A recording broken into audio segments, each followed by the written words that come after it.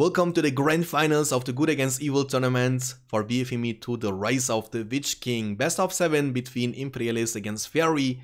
The first matchup is Dwarves against Goblins on the map Erin Lair.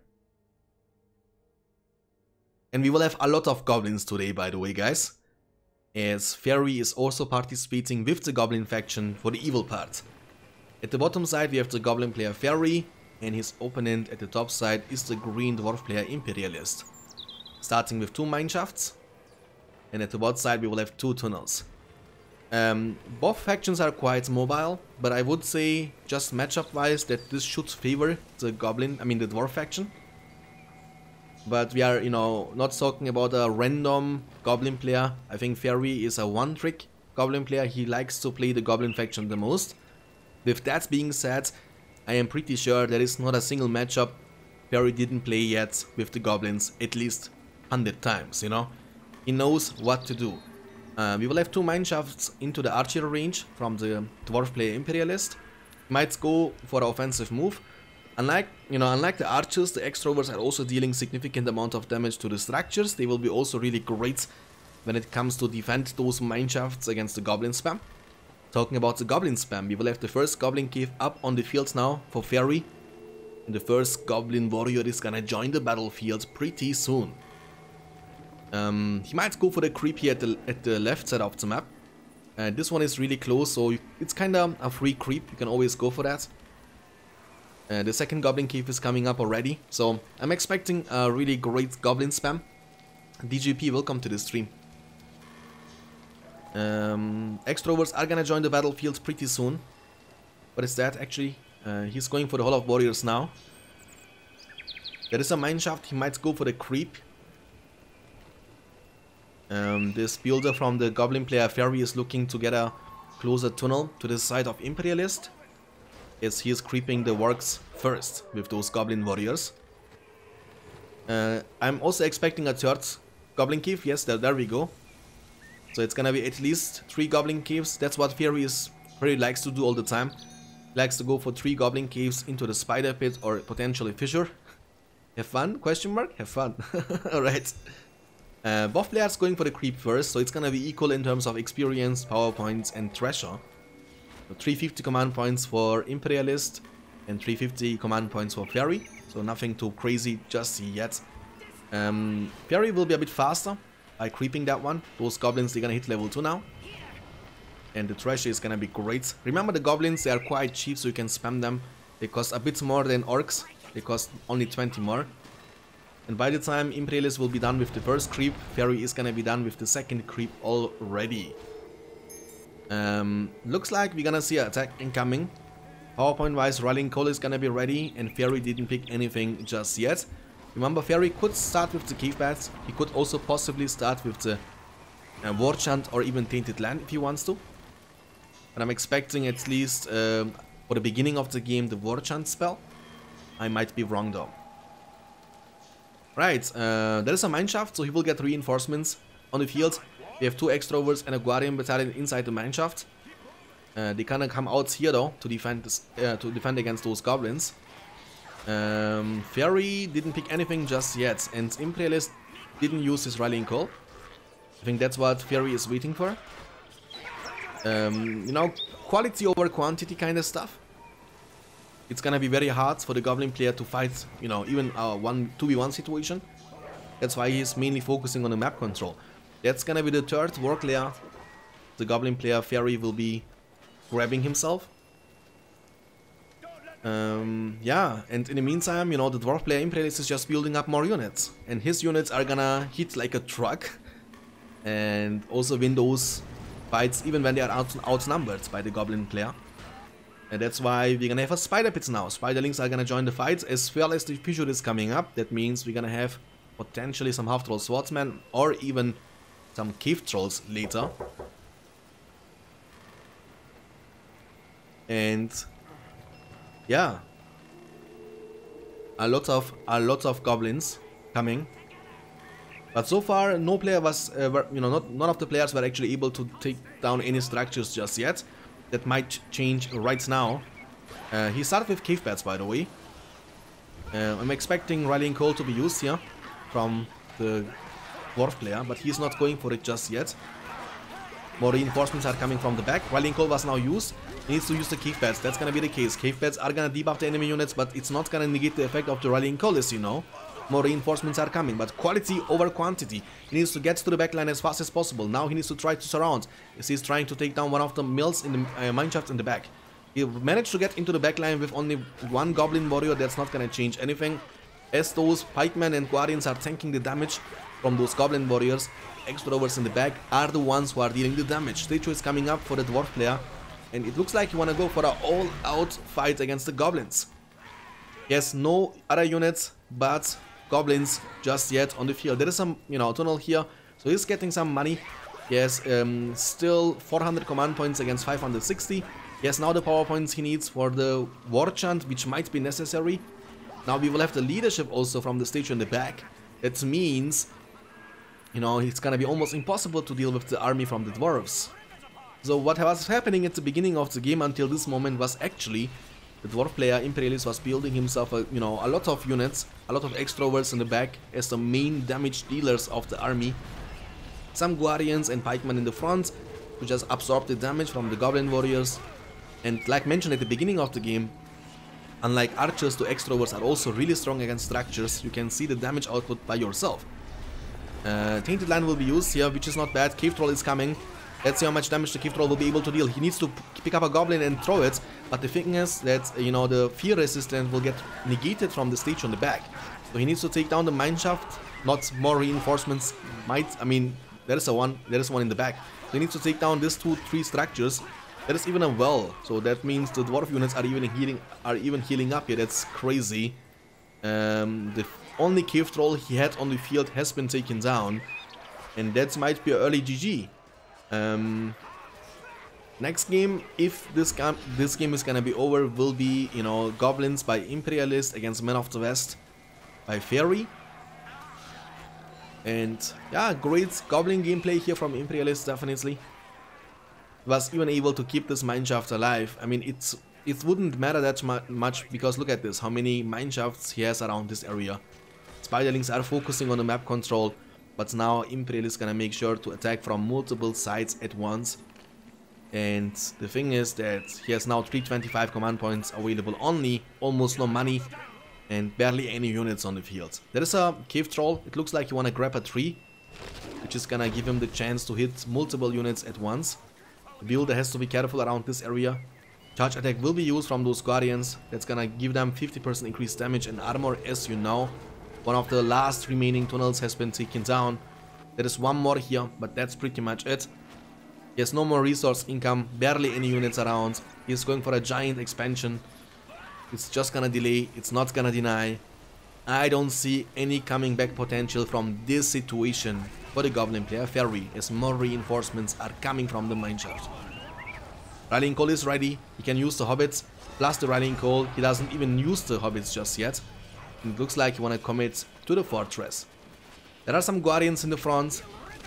He didn't go for the siege hammers, if I'm not mistaken. Nope, he didn't. And also no banner carry upgrades. There is only one cave troll, but a lot of extrovers in the back. The cave pads are taken down by the extrovers. The troll is quite slow and will be taken down here potentially. One hit away. And Fairy is not happy about the game number 1. But you don't need to be worried about the game number 1. For me, the game number 1 is like more a warm-up game, it's kind of bad, obviously, if you have to start the series 1-0 behind. But we have already seen many situations in which players were losing 3-0 and then winning 4 games in a row. So we know in Rise of the Witch King everything is possible. The fortress is the last structure, one of the 2 last structures remaining on the field from the goblin player. He has 2 builders still alive, that's something. It's a matter of time. As the fortress is gonna go down, we're gonna jump right into the next game, in which Fairy gets to choose the map and plays Men of the West against the goblins from Imperialist. The game number 2 is all about to begin, guys. Goblins against Men of the West, this time on the map Ettenmoor's Edit. Fairy is 1-0 behind, and he was also choosing this map to play against the goblins.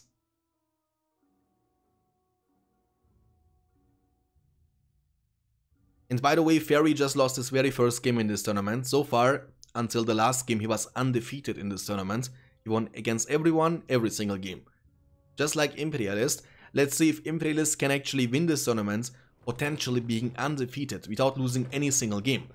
On the right side, we have the green goblin player Imperialist, and his opponent on the left side is the Man of the West player Ferry. Early barrack start here for Man of the West player, and we will have 2 tunnels into potentially the Goblin Cave. Cave or Fast Rex. He's actually trying to figure out what his opponent is doing. But I think Ferry is not even. OP. Alright. Yeah, 2 farms into the barracks. I mean, 1 farm into the barracks, so he's gonna go for the creep potentially. Which is gonna be kinda hard, to be honest. Because we don't have any war creeps on this map. We have only troll creeps, goblins and whites. So, I mean, they are not that easy to take. Especially the white creep is really challenging. And he's gonna go for an attack, by the way, with those soldiers early on. Let's see, I mean, in a 1v1 situation, obviously the soldiers are gonna be much stronger than the goblins. Dragons, drakes, hill trolls. Spider pit start, okay? That's actually very good from Imperialist here. Because those spiderlings, they will be easily able to take down those soldiers. You started, unlike the goblin player Ferry in the last game, with the war chant. Remember, Ferry last game started with the cave bats instead, against the dwarves. And Ferry obviously is starting with the rallying call. Okay, by the time the soldiers gonna be arriving here, I think the spiderlings will be on the field. And spiderlings are quite strong against the swordsmen. It's not gonna be one-sided though, because, you know, soldiers are not very weak. So if they use the rallying call and hold ground stance plus the shield wall formation, it's gonna take a while for those spiderlings to take them down. The second unit, legs, yeah, links. Okay, Warchan will be used and rallying call will be used. Both units are buffed, but you can see, you know, soldiers are quite tough. It's gonna be still won by the spiderlings though. I mean, but they are using the whole ground stance and the shield wall formation, and you can see in a situation like this that the armor fix from the version 8.2 is actually affecting those soldiers a lot, you know. Normally, you know, before the armor fix, they would maybe still die, but it would take those spiderlings much more time to take them down. Now he needs to get some pikemen. Also, the archers are gonna counter those spiderlings. I mean, the thing is that they are really, really mobile and super annoying to deal with. The Goblin Cave is up on the field now. The farm in the back might be in trouble. He's gonna build a wall up here. The spearmen are trying their hardest, but they are not as mobile. They are still being buffed from the war chant, by the way. And like the Alvin units, they are also getting stealthed when they are around the trees. Stable is coming up. More spiderlings are coming. The second Goblin Cave is now up on the field for Imperialist. Fun friend spiders.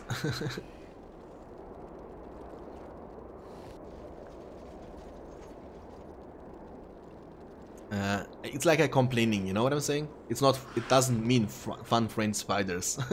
It's like a complaining, because the game was laggy for them, I think, at the beginning of the game. And they were complaining about it. Right, he's gonna creep the white there. Will be now, you know, afterwards able to capture this in if he wants to. That was a fast creeping with 3 battalions of spiderlings, by the way. Getting even more resources now, building more tunnels at the sides of the map to expand and get more money. And Rallying Call and Warchan are still not available. 350 command points for Man of the West, 400 command points for the Goblin player. He will have some goblins now for the defensive purposes. He has already 2 in the tunnel. And now 3, 4 even. And a lot of spiderlings in the back. Gondor Knights are coming. But they couldn't see them, you know what I mean? Because they are stealthed around the trees, like mentioned before. Look how much damage they were able to deal to the soldiers already. That's crazy. Almost the entire battalion has been taken down.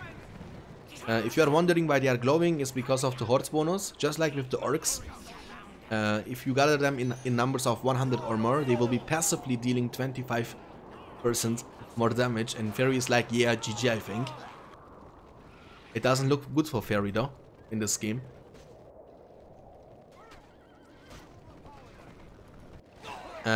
Just because his start was really bad.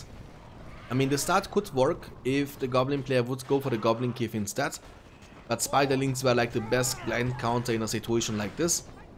So he wasted his Rallying Call, he was not able to deal any damage. The Spiderlings on the other side were able to take down those soldiers quite fast, and then even deal some counter pressure, forcing him to use his units for defensive purposes and denying him from expanding more.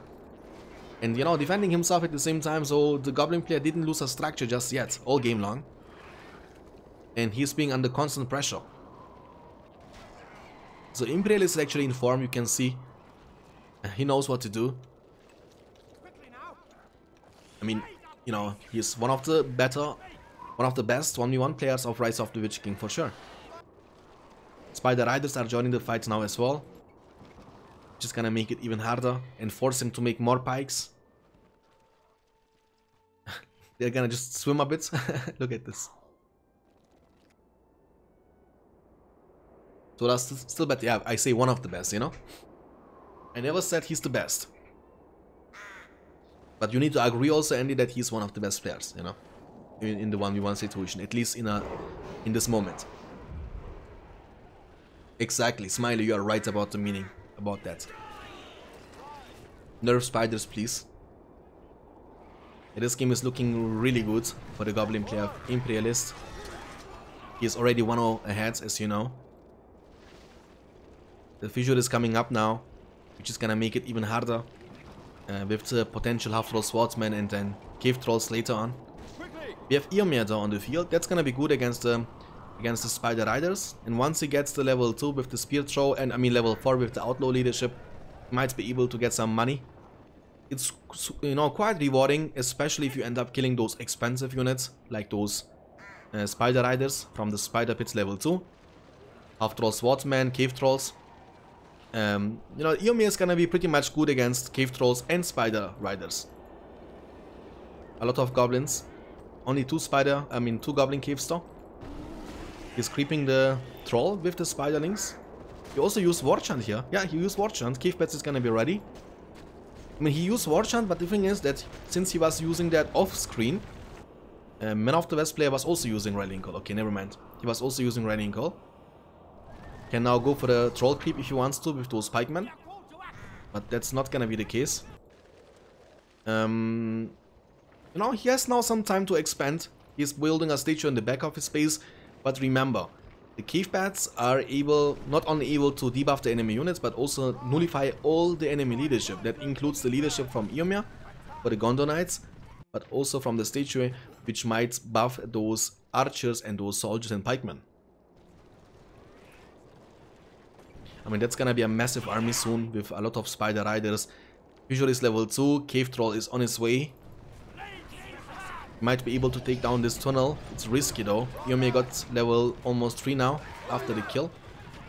The goblin structures, you need to kinda kill them twice, otherwise the rubble will be rebuilding over time.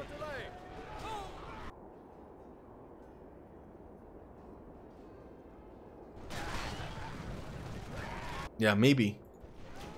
Eomir is leveling up, only 1 level away now from outlaw leadership. And then you're gonna get all the time money from killing enemy units. And you will be constantly killing enemy units, obviously.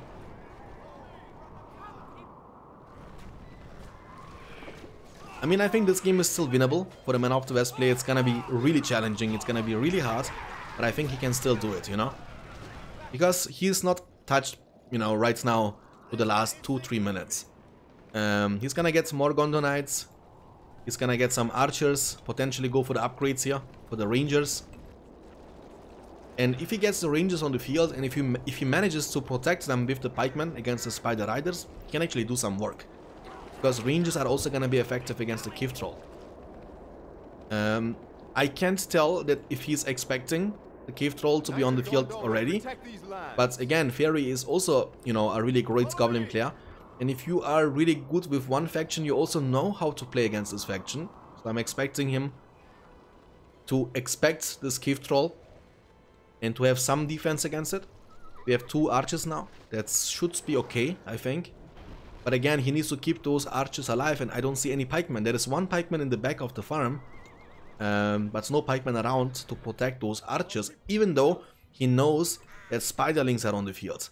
The thing is that his command points capped, almost. He has 585 command points only, and he can't make more units right now.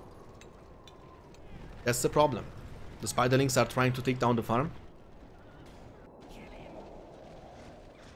He now was able to see the cave trolls. He has already 2 of them on the field, by the way. Man of the West player is going for a tower, which should not be very effective in a situation like this. You can still, you know, kind of buy some time. Pikeman, they won't be able to deal any kind of damage. Riley Cole is gonna be ready for the next fights, but Cave Bats and Warchan gonna be ready for the Goblin player Imperialist. He has 2 Cave Trolls, 3 battalions of Spider Riders, a lot of Goblins, and even Spiderlings. So he has definitely more units, which is gonna be really hard. At this point, you don't need to go for an attack with the Man of the West player, I think. I mean, you can always use your Gondor Knights for the poke, for the pressure, but you should not look for an all-out fight in a situation like this. Man of the West player should try now to defend himself without losing too much. Good BFME, thank you for the follow, man. Appreciate it. Hope you're gonna enjoy your stay, buddy. There is a tower, and he will be putting archers inside. Building a farm in the front, you know, to force the enemy units to go around it. But again, he has 2 cave trolls, a lot of spider riders. Those units are gonna deal significant amount of damage to this tower, especially the cave trolls. 6 power points collected now by the goblin player. He's getting more and more of those cave trolls. He might even go for the upgrade and get some giants if necessary, but I don't think it's necessary, at least right now. Eomer was able to get level 4. Again, that's gonna give him the money he needs. But the problem is, he also needs to expand. He needs to get some more command points as fast as possible. Going for the marketplace now, and the rangers are joining the fight. Now in a see, ooh, that was a beautiful, that's what I'm talking about. You see that plus 18 for every single spider rider he's able to kill. Because Eomer is now level 4. The game was freezing a second. I was really afraid that, you know, Imperialist is, you know, getting his laptop crashed again. Which is hopefully not gonna be the case in this finals. Heal is available in the worst case. Oh, there was a beautiful hit from this troll. Holy moly, man, knocking down the entire battalion. He might be able to get away still. Yes, that's gonna be the case. That's a quite risky move, not gonna lie. That's a giant army, and I don't think that this army from Man of the West is gonna be enough to take down these units here. Unless he's gonna make a mistake. I mean, we always need... Yeah, we are always, you know, commentating a scenario which is gonna be perfect executed from both the players, but that's rarely happening, you know what I'm saying? Sometimes the player decides to randomly run into the pikeman with all of his cav. That might be a possibility that can be done, you know? It would be a huge mistake, but in a situation like this, when you end up losing every single spider rider battalion you have, you're gonna give your opponent a lot of cash because of the outlaw leadership, a lot of power point, and a lot of experience. I think that's why they are both playing super safe, because they know that one mistake can change the outcome of the game. Marketplace, Grand Harvest almost purchased. Level 3 farms now here in the front, in the back almost level 3 as well. So Man of the West player is also getting camper. Just go Giants. So he's going Giants now. He's gonna go for the upgrade and go for the Giants.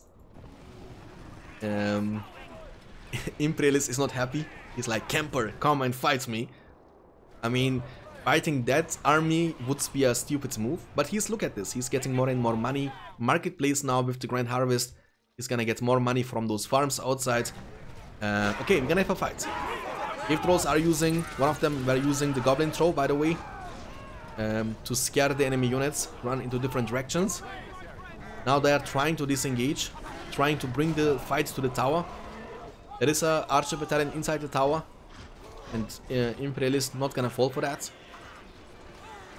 Gary isn't happy about that fight, which makes sense, because he doesn't have fear resistant.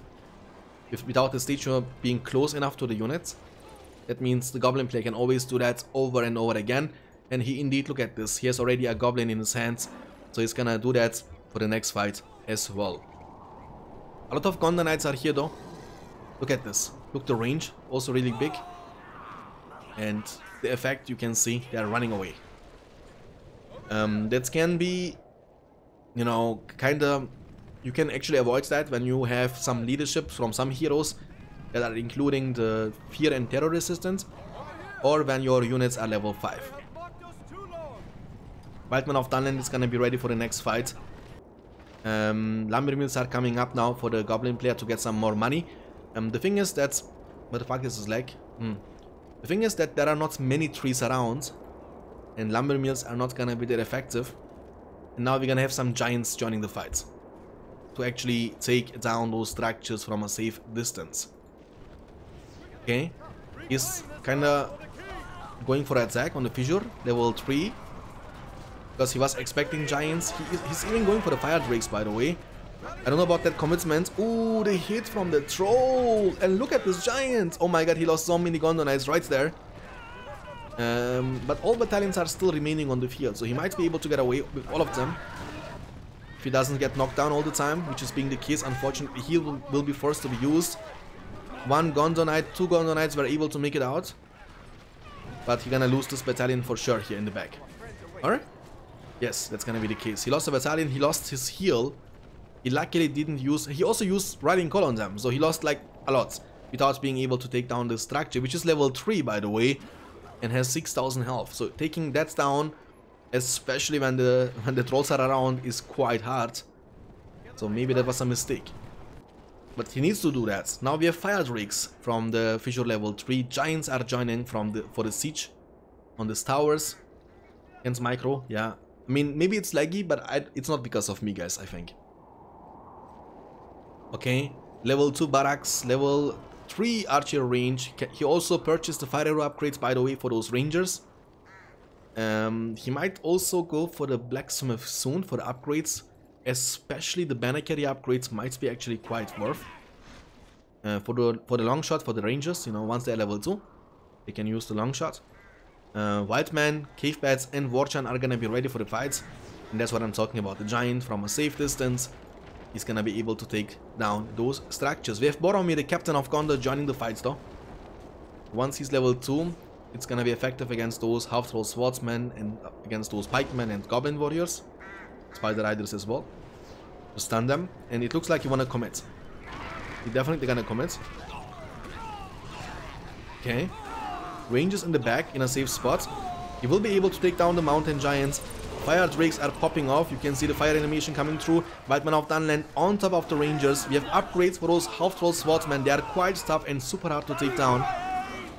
Uncle Aragon, thank you for the follow, man. Appreciate it. Hope you're gonna enjoy your stay. Okay, that was a long shot, I think. Yeah, that was a long shot from the rangers, but Fairy doesn't have a way to win this game as he lost almost everything. And also the game number 2 will be won by the Russian player Imperialist. He's now only 2 wins away from winning the finals, guys. Alright guys, game number 3 is all about to begin. This time again, dwarves against goblins, but on the map Hollin. Thanks for streaming, thanks for watching, man. Thanks for tuning in, I really appreciate it. Dwarves against goblins, 2 of the most mobile factions of Rise of the Witch King. For the game number 3, Imperialist has the advantage. He is leading 2-0 against his opponent Fairy, and he's only 2 wins away from winning this finals. On the right side we have the dwarf player Imperialist, sorry, and on the left side we have the goblin player Fairy. Ragano93, thank you so much for the follow, Ragano. I really appreciate it. Hope you're gonna enjoy your stay, buddy. Alright, 2 mineshafts for the dwarf player. On the other side we will have an early barracks or early goblin cave for the goblin player. In this map Hollin, we have war creeps in the middle of the map. Troll creeps protecting these inns at the left and at the right side. And also war creeps around this area and around this area. So in total we have 4 warg layers and 2 troll layers. All of warriors is coming up, so this time no archer range start like he was doing for the game number 1. And the first goblin warrior is gonna join the battlefield pretty soon. He didn't pick any PowerPoint ability just yet. And I'm assuming the dwarf player is obviously gonna start with the rallying call.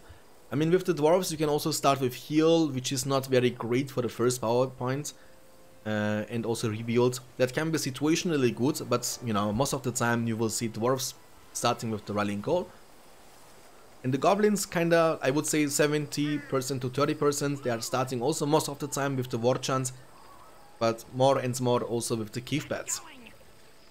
Again, depends on matchup and depends on the situation. He is from Belgium. He's not a German player. It's a Belgium. It's from Belgium. Right. He's gonna creep the troll at the top right side. What he's doing right now is he's luring the troll away from the lair guys, and as the troll is gonna go back, you can see he's not attacking the units. So that's why the creeping here is super easy, and he was able to do that without, you know, the only damage he took was from the troll as he was falling down. So you can do that without taking any damage, pretty much, by luring the troll away first. The goblin player on the other side is gonna go for the creep as well. He's not gonna try to deal damage, which might not be the greatest call. Maybe he is not expecting to be able to deal damage, but that was also his mistake for the first game. Now guardians are coming, they should be able to protect this mineshaft, and the dwarf player is gonna be able to capture this in. That's gonna give him the chance to get some hobbits to fight for him. Battle wagon's gonna join the battlefield pretty soon from the forge. 2 goblin keeps this time only. He didn't go for the third one and gonna immediately go for the spider pits. Spider pit I think is gonna be good against the battle wagons and against the guardians. Those spiderlings I mean. And since he didn't go for the archer range, that might actually be a good position and good situation for the goblin player Fairy. And yeah, he's gonna also get some hobbits. They are, I think, you know, they are really cheap and they give you a lot of power because only 150 each. That's gonna be the second war creep for Fairy. What? He didn't finish that? Really? He didn't for some reason kill the rubble. That means he didn't get level 2 on his units and also not the treasure from the creep. I don't know what happened here. Maybe he failed creeping or something? I can't tell. Barry, by the way, still didn't pick any power points just yet from the spellbook, guys. This is also kind of random and questionable. I think he's just holding and waiting for a you know, situation in which he can choose if you're gonna go with the cave bats or the rotting coal.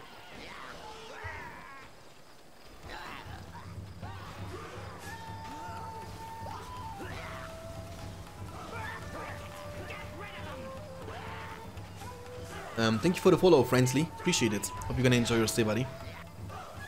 The creep will be secured by the dwarf player Imperialist, and yes, battle wagons are coming. The first one is joining the fight already. He might now go for a double buff, but remember the goblin player still didn't pick anything just yet, so he can always go for the cave bats and nullify the enemy leadership from the battle wagon. Battle wagon, however, gonna be super effective against the goblins as well, as you can see that, you know, he's just trampling them to death super easily. Fairy can secure this creep. This rubble will be rebuilding over time. You have now 2 battalions of spiderlings. Visual is coming up, so he doesn't go for the spider pit upgrade just yet.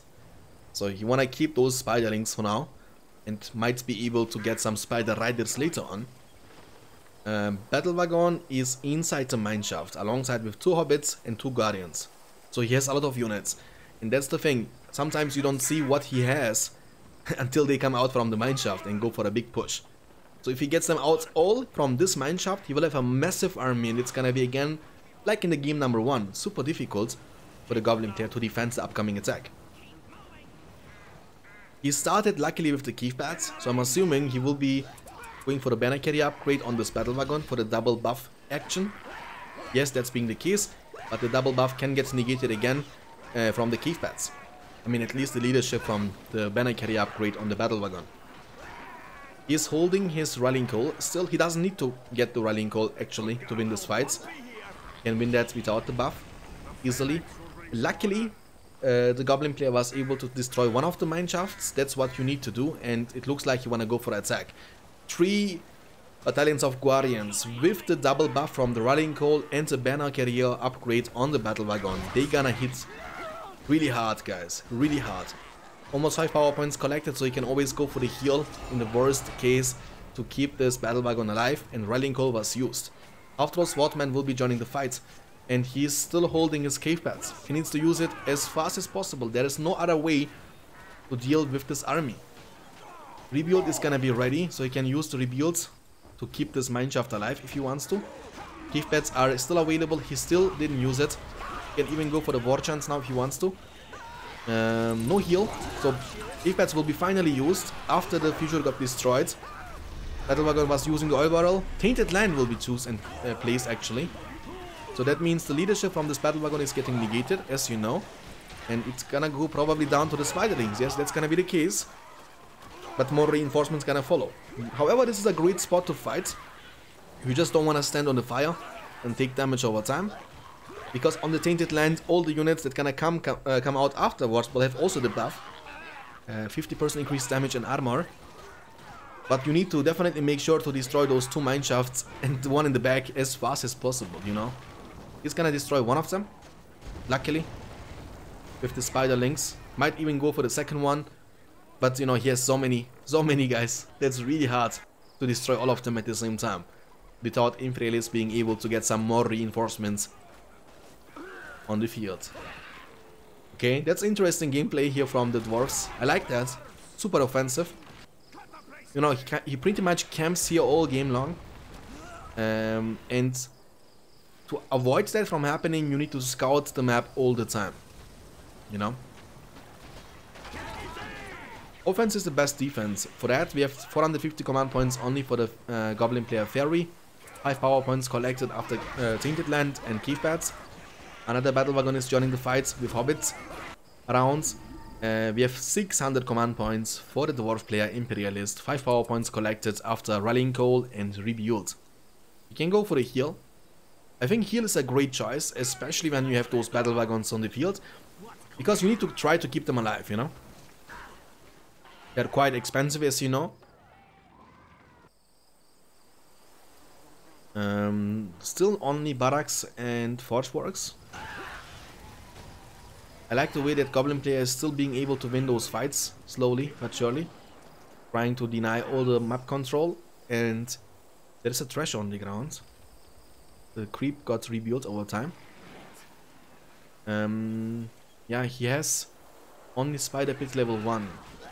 I mean, actually, when you think about it, Spider Riders wouldn't do much in this case anyway. You could maybe get to the backline and kill those hobbits.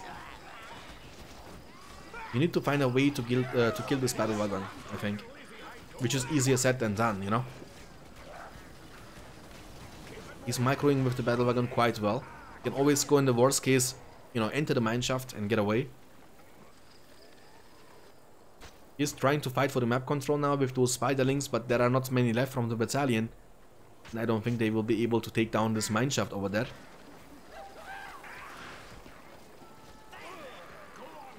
Yeah, you know, I think it looks really good once again for Imperialist. 650 command points, 7 power points collected after Rebuild and Rallying Call. Even though the Goblin player has also 650 command points, but he has one of those X100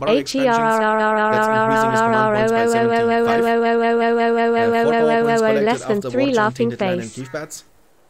650 command points. Hey Vulkat, my friend, thank you for the 100 BD bomb. Thank you for that so much. Hey Dario, my friend, welcome to the stream. Sorry guys, I was not focusing on the chat that much.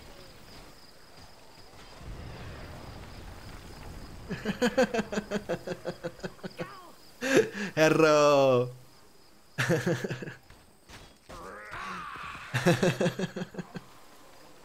Yoda, welcome to the stream. Denstuff, welcome to the stream. So many viewers, 122 viewers, guys. That's amazing. Guys, make me Twitch partner, please. For that, we need only 75 viewers, you know. Then you will have always the option to change the quality. And we will have more tournaments going on. So watch my stream, 75 average viewers, and we're gonna get Twitch partnered.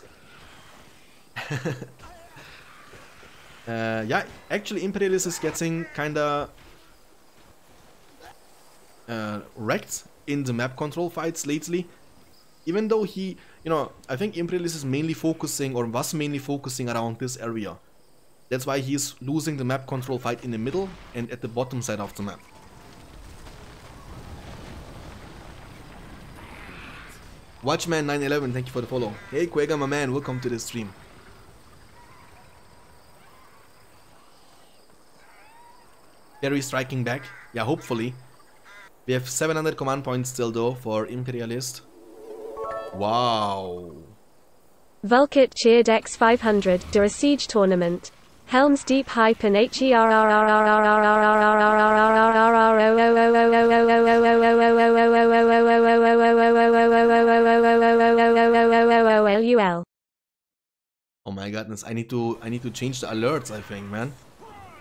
It is too loud, right? It's crazy. It's crazy. Yeah, what is that? The woman is screaming like crazy, guys. Sorry for that, man. Guys. But thank you for the 500 PD bombs, though. Borf. Alright, I think Imperialist is still being in a good situation. He has still double buff on those units, as you know. But now Fairy is getting some stronger units. Spider Pit level 1, still Fissure level 1. So, but he has a lot of Spiderlings, and those Half-Troll Swordsmen will also be hard to deal with. Remember, Half-Troll Swordsmen, they can't get trampled down. That means Battle Wagon is not gonna be as effective against them as it is against Goblin Warriors, you know? So with that being said, I think Fairy has still the chance to come back to this game. Yes, Dwarven Riches, which he was just using on this mineshaft to get more resources. That's like a dwarf version of the industry spell from Mordor and Isengard. But Scavenger is being unlocked. That's actually quite rewarding against dwarves. Especially if you end up killing those battle wagons, you know, you get a lot of cash. Cave Beds, Tainted Land and War Chant are ready. So he has double buff with the War Chant and Tainted Land. And now Azog is joining the fight. We don't have any single hero just yet from Imperialist on the field. I don't know why not.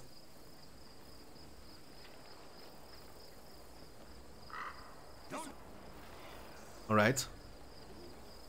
Yeah, I mean, he can now go for a push. Before he's gonna be able to build this well, I think he can actually win that fight. If he micros them well, the Spiderlings in the front, they should not fight against the pikemen. What you wanna do in a situation like this is you wanna use your Half-Troll Swordsman, but he's gonna use Tainted Land anyway for the buff. And Azog keeps chasing this Battle Wagon, by the way. He also used the Cave Bats here to deny the leadership from the Battle Wagon. Would be able to get in safety by entering the mineshaft. So what he did was pretty much right-clicking on the Battle Wagon with Azog as he's chasing him down all the time. Unfortunately, he ended up losing all his Spiderlings here, and you don't want to chase too much. I think he wants to protect those archers in the back with the Half-Troll Swordsman, but you gotta be careful.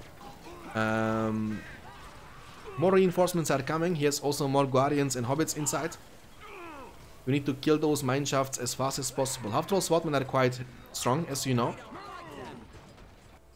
Azog is still only level 1. He was not able to catch the Battle Wagon. Yulde has to be careful. Should be able to get into the tunnel. Nope, he's gonna just build another tunnel here instead. Nice fight here for Fairy. He will be able now to clean those mineshafts one by one. Pretty good. Oh, the tunnel has been taken down, unfortunately. Will he be able to finish the rubble? That's gonna be close, but he should be able to do that, yes. Unfortunately, more hobbits are coming from the inn. And now we have King Brent on the field. Once he's level 2, the slam shots will be super effective against those units. And now they are off the Tainted Land, so they don't have the buff anymore. And he should be now going back. Azog still only level 1. 10 power points collected for the dwarf player now after having Rallying Call, Rebuild and Dwarven Riches. 750 command points, chat. That's a lot, by the way. On the other side, 725, also not bad. 10 power points collected after War Chant, Tainted Land, Cave Bats and the Scavenger. Scavenger is quite rewarding because they keep fighting all the time, so he's getting a lot of money from that all the time, pretty much. Okay, oil bottle was used, level 3 unlocked. King Brand is now gonna hit level 2 pretty soon. It's a bad fight to take for Fairy here, definitely, but he's gonna move for another attack here. He might be able to take down this level 3 mineshaft. That would be actually huge. Whenever you can take down those level 3 structures, you know, and you lose for that 3 goblin warriors, it is absolutely worth it. But it's not looking like he's gonna make it. The first reason is the, you know, damage output from those goblins is quite limited. The level 3 structure has 3500 health. He's able to shoot at enemy units like the fortress, and he has rebuild anyway, so he's gonna kill all the units and the mineshaft is back to full health. Unfortunate. He lost a lot of units right there.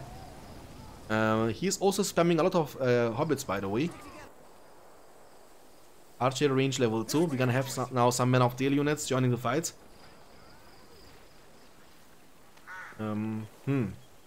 What should be the plan here?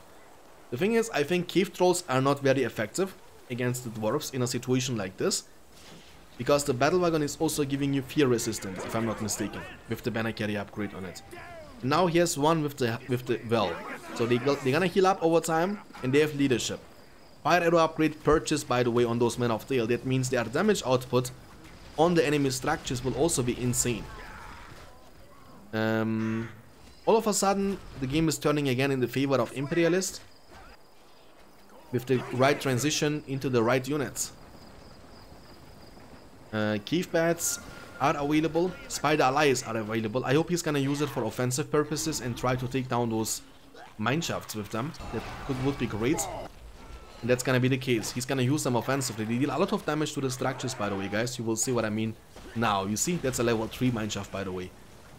But the problem is, can he defend himself with this army against this army? That's gonna be hard. He has cave bats, again, that's gonna nullify the leadership. King Brand is here though, level 3. It looks like he was not even able to take down this mineshaft. Oh no. Men of Steel were just in time to protect it. He's gonna be able to take down a level 1 mineshaft. It's not the worst case, but it's not the way you wanna use your spiderlings special summon for. So it was not worth it, I think, to take down only one level 1 mineshaft actually for that. But that's the beautiful part about those mobile factions like dwarves and goblins. He had no units around, and all of a sudden he has a lot of units being ready to defend, you know. Okay, Warchan was used. King Brand in the back. We're gonna look out for the slam shot ability, which is gonna be used now. He's gonna use it. Hopefully, nope, he's not using it just yet. Battle wagons are disengaging. Try to kill King Brand maybe. Slam shot is incoming, knocking down the enemy units. Again, you know, you can see the battle wagons are not able to trample down those half-troll swordmen. There is not a mineshaft close by, but undermine will be used right on top of the enemy army, and more units are coming. You think I don't have a mineshaft around? Bam! And then kill all the units first and get more reinforcements. Will be, however, able to take down the mineshaft. That's okay, I think. King Brand has to disengage, man, but more reinforcements are coming from the middle. Azok is here. There is a mineshaft here at the bottom right side, and it looks like he doesn't want to chase him. The King Brand will be able to get away. He needs to rebuild the spider pit, which he lost before in a goblin cave. There was a Men of Steel special summon, by the way, before. I forgot that. I forgot to see that. 750 command points. 700 command points for the goblin player. Fairy. 11, almost 12 power points collected. So that game might actually go to the late game. And I don't remember the last time when I've seen a late game dwarves against goblins, you know. Monies, okay. Dwarf player has around 2000. And goblin player has 1300.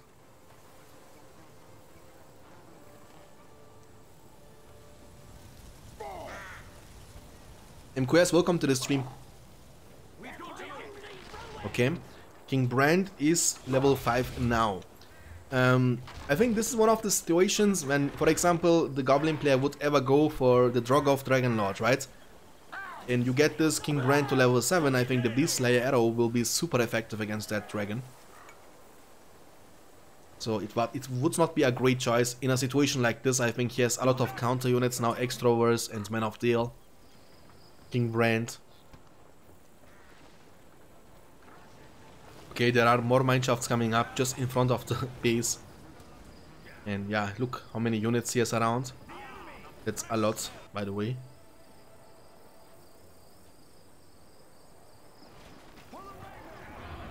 Best of 7, yes.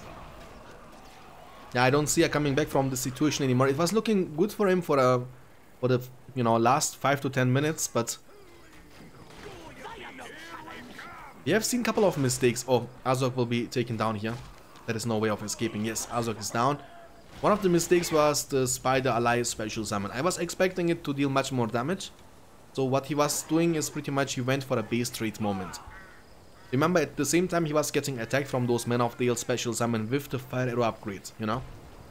So, he was losing the Spider Pit, he lost a couple of those tunnels and even a Goblin Cave. And during this time he was not able to deal any counter damage. He was able to take down one level 1 mineshaft, you know, that's not the traits you are looking for. And yeah, I mean, it looks like he can't actually deal with that army, you know. No Spider Riders. Oh, there is someone who can deal, but okay, I missed that one. Even though it was not the greatest summon, I think he was still able to get away with many units. But the Watcher is here, guys. The Watcher. Imperialist, more like Imperator. Rambo, my man, welcome to the stream. Doesn't take when I click. GG. Okay, I mean, the score now will be 3-0. And unbelievable, but it's truth. It's the truth, guys. Imperialist so far is undefeated in this tournament. He didn't lose a single game since the round of 16 until now. Not a single game. Slam shot was used. He's just gonna demolish everything, and the game number 3 will be won again by the Russian player Imperialist, and he's only 1 win away from winning the tournament. We are ready with the game number 4, which might potentially be the last game in the series if Imperialist Goblin faction will be able to win again against Fairy's Men of the West. This time on the map Rohan 2. And I think it would be great now to see Fairy winning at least 1 game. On the right side we have the Green Goblin player Imperialist having a fantastic series so far. 3-0 against the Men of the West player Fairy on the left side. On the map Rohan 2. I mean, Rohan 2 is probably one of those maps which is really good against goblins. Because Goblin faction, Goblin players, they like to play on big maps. Why, you asking? Glad you asking. Because in big maps they can actually, you know, expand much easier unseen all the time. While small maps are maps Goblin players don't like to play that much.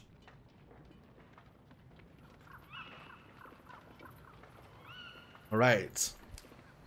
We have early barracks coming up for the Man of the West player into the second farm. It looks like you wanna go for the creep. Yes, he already set the waypoints from the barracks, so it's gonna be the Rohan Spearman units.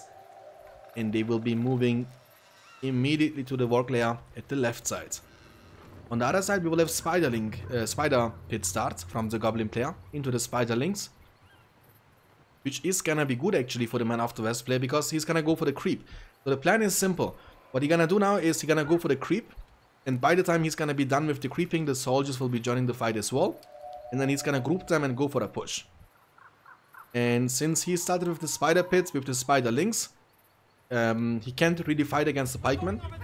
With that being said, I think if he groups them nicely, and if he makes sure to protect the soldiers against the Spiderlings, he can actually deal a decent amount of damage. Let's see if this is gonna be the case. The Goblin Cave is coming up now for the Goblin player Imperialist. The creep will be secured now by Fairy. Another farm is coming up. And yeah, he's gonna group. And now he's holding now. He needs to definitely go for I can't talk, guys, sorry. For 1 more pikeman. And yeah, the Spiderlings are moving from this area. Right in front. Oh, he saw them nicely. You don't want to run through them. They're gonna deal so much damage to you. By the time those units from Men of the West arrive here, he already demolished the Spider Pit and going for the fissure now. Only 1 Spiderling and demolished afterwards. The soldiers are here now. The Spiderlings are looking for a farm. Needs to get pikemen on the field as fast as possible. Rallying call is available for the Man of the West player. He's going for the Goblin Archer units and placing the Goblins right in front of the tunnel to keep this tunnel alive. On the other side, the soldiers are not attacking those Spiderlings and they will be able slowly but surely to take down this farm. Important here is to keep the Spiderlings alive because he has only one of them on the field. And he demolished the Spider Pits. Remember, Keef Pads will be used to debuff the enemy units. He's gonna try to take down this tunnel as fast as possible. Archers are coming. Can now deal damage actually as they are coming out. Yes, that's being the case. He's gonna deal decent amount of damage to the Goblin Archers. Can he finish the tunnel? That's the question. Spiderlings were able to take down the farm. They're also coming back. Almost level 2. That's gonna be nice. The debuff is real. He might be able to save the rubble. Maybe. That's gonna be close. But he will be able to save the rubble, guys. That's actually not bad, as the rubble will be rebuilding over time. Ossi, welcome to the stream. Morgomir, welcome to the stream. Nice one. Yeah, 1 for 1 actually, because he also lost one of those farms. But this tunnel is more important than the farm Man of the West player lost in the back. These farms, what you are building at the very beginning of the game, are the most important farms. Because those farms are gonna hit level 2 and later on level 3 first. Another attack is incoming. We have now 1 Gondor Archer Battalion on the field as well. They are strong against Spiderlings, by the way. Half-Troll Swordsmen are here though. The elite Swordsmen from the Goblin faction. I think that's a risky move. He's going back though with those archers and going for the Sable next. I think in a situation like this, after seeing the Half-Troll Swordsman on the field, you don't want to go for... you don't want to send your units out 1 by 1 or 2 by 2. You want to group, and I think that's the only possible way to deal the damage you are looking for. Okay, he's gonna be able to take down this farm potentially again. He needs to be careful against the archers here in the back. Archers are really strong against Spiderlings, if you didn't know. He doesn't even see them just yet. He sees them now. He needs to be careful. Is he gonna commit to that? Looks like he wanna commit to that, and he's not gonna be able to take it down. He's gonna lose the battalion. And remember, it was a Spider Pit delete, guys. In the meantime, we have a fight in the middle of the map. This fight should be looking good for the Goblin player. But the archers in the back are putting in some nice work. 1 Half-Troll Swordman battalion will be taken down. That's really important because they cost 400 each. They are quite expensive. As he's getting more archers on the field, he should be having, not a hard time to deal with them. The tunnel is rebuilding up over time, as you know. Going for a potential sneaky attack. But the Gondor Knights, they will be able to see them. Yes, they will be able to see them. The thing is that Gondor Knights can't fight 1v1 against those Half-Troll Swordsmen. They are really good against Cav, by the way. Paraon, welcome to the stream.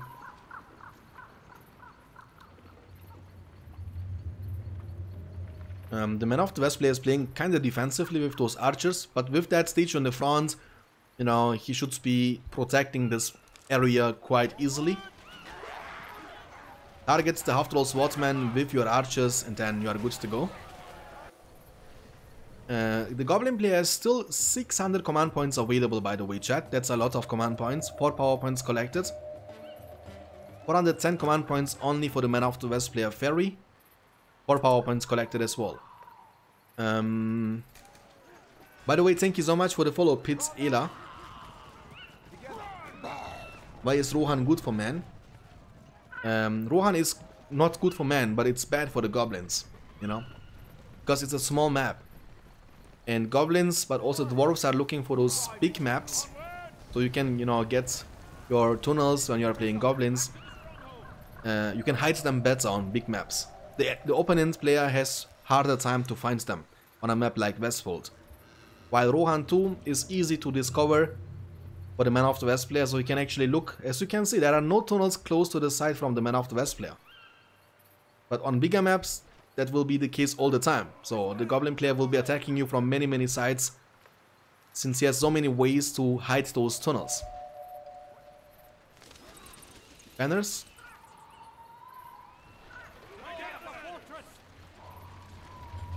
Okay, we have cave trolls though. No hill trolls. Okay. The debuff is there with the cave pad, so the leadership is getting negated. Oh, that was a nice hit. We're surrounding them quite nicely. You need to take down the troll as fast as possible if you can. But the Gondor Knights, oh, they climbed so beautiful for the attack with the tree. The troll will be taken down though, but Tainted Land will be used here, and another cave troll is coming. The debuff is real. If you can take down the cave pads as fast as possible, so you get the leadership again from the statue, which is gonna be the key. But it looks like even in a bad fight like this, there was a beautiful heal, by the way. Man of the West player will be able to deal. There are just too many archers for the cave trolls and for the half troll swordsmen to deal with. In a situation like this, maybe Spider Riders could be a great choice, because he has barely any pikemen. He has pikemen, but not enough. But the thing is that, you know, Man of the West player has to go now for attack, and which is gonna happen now. He has Rallying Call ability available, unlike the Goblin player Imperialist. He has the buff advantage now, but we have 2 more cave trolls joining the fight.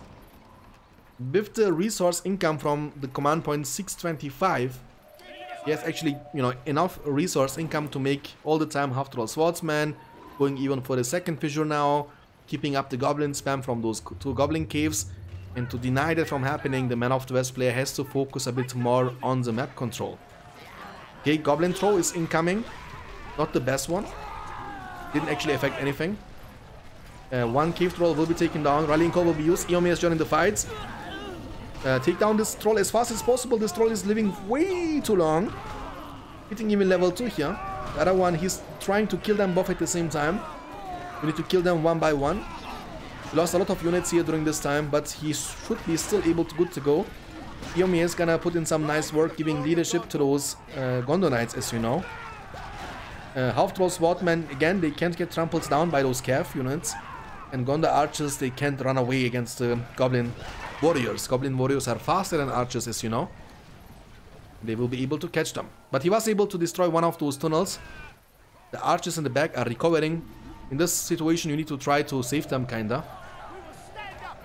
But in the meantime, Goblin player is preparing himself for a potential attack with Goblin warriors and half troll swordsmen. The archer range, the barracks and the stables are all still level 1. Man of the West player was able to win that fight. Now try to take down some tunnels. Hill trolls are coming though. There's a tower in the middle of the map, which is gonna be hard to take down for now, but he's gonna get some more half troll, cave trolls, I think. The level 2 farm is gonna be taken down though, unfortunately. Or a rebuild was used, that's okay. You wanna save this farm? Definitely. He will be able to save it as well. Okay, half troll swordmen, they're gonna be taken down here with the Eomi leadership against the Gondor Knights. There is a tunnel here in this small pathway.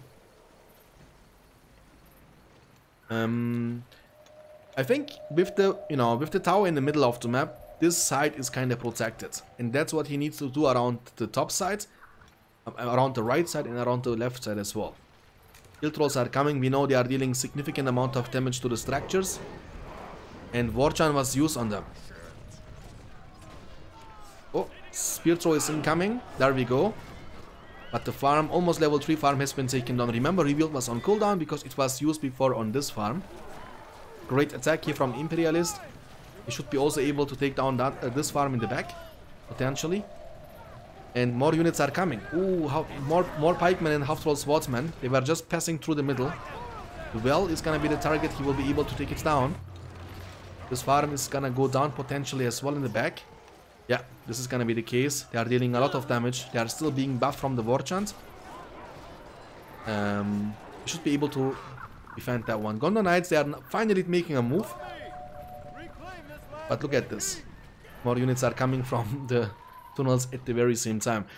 The thing is that even though he was able to defend himself nicely, the problem is that the Goblin player has so much resource income with those 650 command points against 600 now, that he is able to spam all the time from double fissure to those half troll swordsmen and those hill trolls, or half troll pikemen in this case.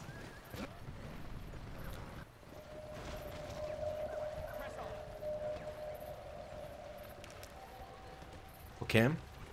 London Knights, they gotta be careful here. There is a well, so they will be able to recover. He's going for the second well. They stack, by the way, so you heal up pretty much faster. He needs to now replace those farms. Archer range is finally level 2, so we're gonna get some rangers. They are gonna be very effective against those half-troll pikemen and half-troll swordsmen.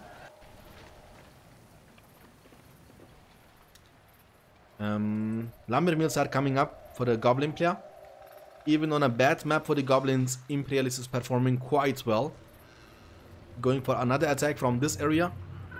Will be able to scout the farm and take it down. Yomi is running from left to right all the time. And Man of the West player once again is playing super defensively. Not risking to do anything crazy.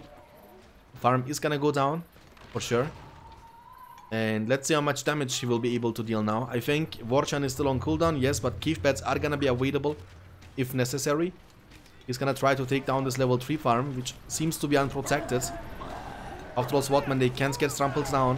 And it looks like he won't be able to use Rebuild just yet. It's still on cooldown if I'm not mistaken. Rebuild has such a weird picture, you can't tell if it's on cooldown or not sometimes. Lone Tower Special Summon is gonna be ready. With that, he might go for a push. Now he has Rangers on the field, so what he can do is go for a push, use the Lone Tower Special Summon offensively, and put the Rangers inside of it. He's gonna now go a bit forward, which is, again, super defensive playstyle. I mean, you don't want to be too close to the fortress, because then he can always make a giant expansion and take it down. But now he needs to realize, okay, units are coming from this area, and I need to take down this tunnel. But there is a tower which is gonna protect that. He now needs to first of all take down this troll creep here. But he's moving also at the very same time from this area, which is smart. Now you need to fight for the map control. You have now in the middle of the map 2 towers. They should be enough to protect you. There are no archers inside of this one, but archers inside of this one. Half-troll swordmen are quite tanky, and it takes ages, even for the tower, to take them down. And he's just gonna ignore this area and gonna go for take down this war creep first, and then move from this attack. Attack from this side. I mean, I think that's gonna be the plan. Spider Alliance Special Summon will be used though. Let's see. This farm is gonna go down for sure. The thing is, he has only one level 3 farm left. This farm is also gonna be taken down. Or Rebuild will be used, never mind. And the Man of the West player is making a lot of towers, which is gonna make it harder and harder for the Goblin player to do anything about it.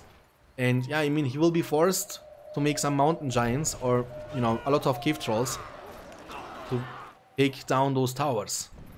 And the Spider Alliance Special Summon was, by the way, able to take down this level 3 farm. That's massive. Maybe he should have saved the rebuilds for this farm. And with that being said, the Gonzo player has not a single level 3 farm up on the field anymore. The Spiderlings are gone now, and now he can do some counterattack, which is happening right now. He will be able to take down one of those level 3 tunnels. That's really nice. Cave pads are being used to debuff the enemy units. There is a cave troll using the rocks, and the rubble will be rebuilding over time. Yomi is coming. Take down the cave troll as fast as possible with the rangers. Bondo Knights are arriving as well. Cave bats are still flying around. Cave troll will be taken down first from the rangers. And heal will be used. It's a massive heal. And he should be easily able to win that fight. More units are coming from Ferry through the middle. And for me it looks like we will be able to get at least one more game after this one. Because he has a great defense, Tower Nap. And he's gonna demolish. And maybe after this game, Imperialist is tilted enough that he's gonna make more mistakes. Because this game was now won by Ferry. And we're gonna jump into the game number 5, boys. The game number 5 is all about to begin, boys. Westfold, it is gonna be goblins against dwarves. 2 mobile factions on a giant map like Westfold. You choose the wrong Westfold if I'm not mistaken. I might be wrong. Scream, thank you for the follow, man. Appreciate it. 1,300 followers, guys. Thank you so much for that. Oh, it's the right one. Beautiful. On the right side, we have the dwarf player Imperialist leading this series 3-1 against the goblin player Ferry. Utsku21, thank you so much for the follow as well. 1301 followers. Beautiful. Tom Riddle, my friend. How are you doing today, Tom Riddle? Lord Voldemort. How many games is it? We have seen already 4 games. This is the game number 5. If Imperialist wins that, he will be winning the tournament. You know, it's a best of 7 series. So we have this game potentially might be the last game. If Ferry wins, we can go all the way to the game number 7. If we reach the game number 7, the final map will be Forts of Eisen. 2 mineshafts into the archery range start from the dwarf player, by the way. And we're gonna have a spider pit start this time from the goblin player, Ferry. Uchi gang, welcome to the stream. Okay, boys. I think spider pit start can actually work on a map like this. It's a quite big map. And in both cases, for both factions, they need to try to expand through the sides. I mean, the dwarf player needs to make sure to get those mineshafts close to the area from the goblin player. And that's exactly what the goblin player is supposed to do as well. So you need to keep up the pressure all the time. There's a mineshaft around this area, and as you know, I think in a matchup like this, those signal fires are gonna be the key to the key to victory. Because whoever has those signal fires under his control will be able to see a lot more than his opponent. Again, in a matchup like this, this is gonna be super effective. Extroverts are joining the fight, and we're gonna have Hall of Warriors coming up. It looks like the... I'm assuming that he's gonna go for... Yeah, there we go. He's gonna go for the creep on the work layer here. But spiderlings are coming. Okay, let's see. That might be interesting. Oh, the builder! He lost the builder to the work layer! Okay, I mean, Imperialist is tilted, guys. I can see that already. That's random, man. That should never happen, actually. What? What a final again. Alright, he's using cave pads. On the other side, Imperialist was using the rallying call. More extroverts are coming, but they are being in a bad spot here, actually. They should be still able to take down those spiderlings, but they are buying enough time. In the meantime, he makes sure that he can't creep this. And spiderlings are actually dealing a lot of damage here. They're gonna hit almost level 2 here, but he's overcommitting maybe. Retreating now wouldn't make any sense, as Imperialist is getting more and more units. But the problem is he lost his builder that early into the game against the war creep.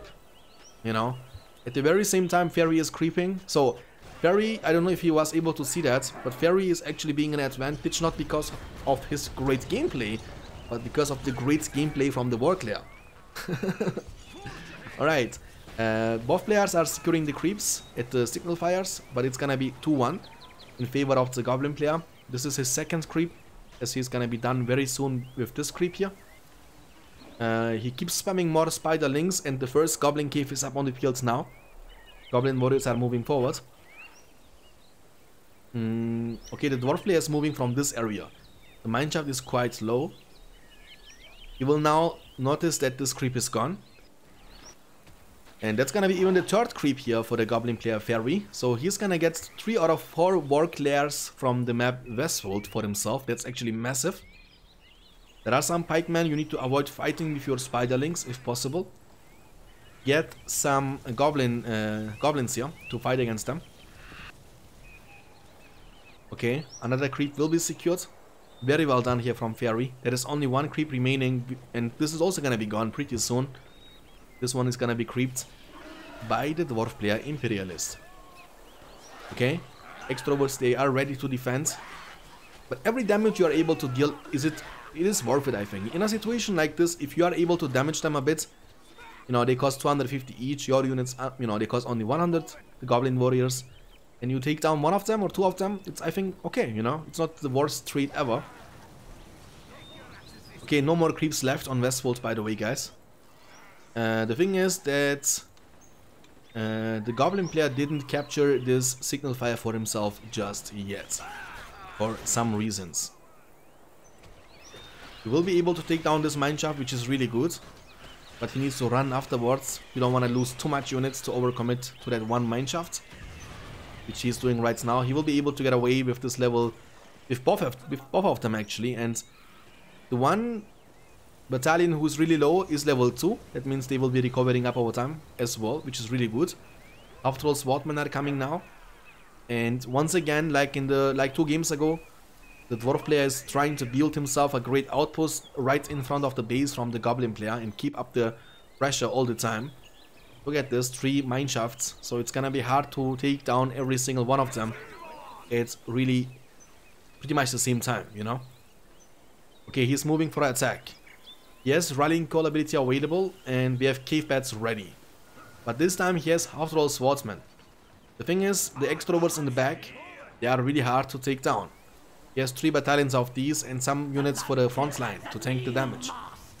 But Azog is here that can change the facts. Azog is pretty strong as we know. Rallying call will be used, cave bats needs to be used, which is gonna be used now to debuff the enemy units.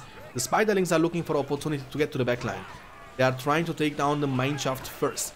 He has almost the power points he needs for the war chant. Will he go for it? That's the question. He needs to go for it in my opinion to win that fight, but he's gonna go for the tainted line instead. I hope he's gonna use it like this, but he's gonna use it like this, it's okay. So he has the buff now, 50% increased damage and armor. But at the same time, he needs to also try to take down some of those structures. And I think that's the key to win, you know. You need to be multitasking. You need to defend yourself and at the same time try to deal some counter pressure. Those goblin warriors are idle, they are not doing much. And even with the tainted line and cave bats, look at this, the dwarfs are still winning.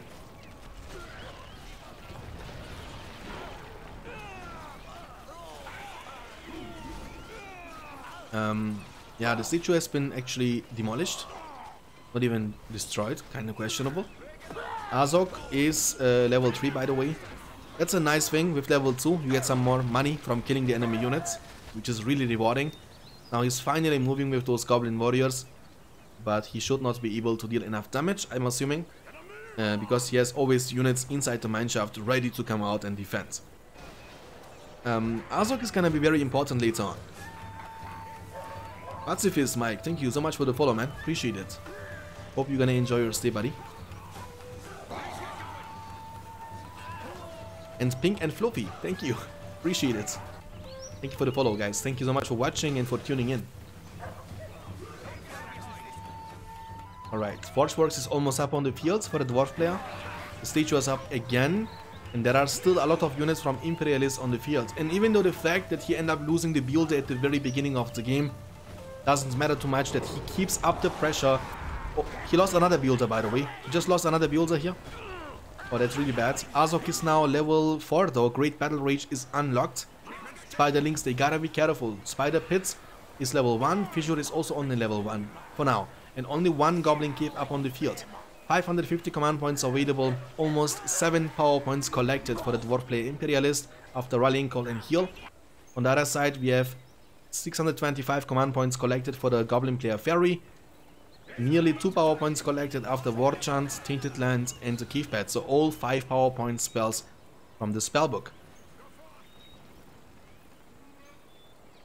Okay, he's gonna be able to take down this mineshaft in the back. There are still 2 here around this area.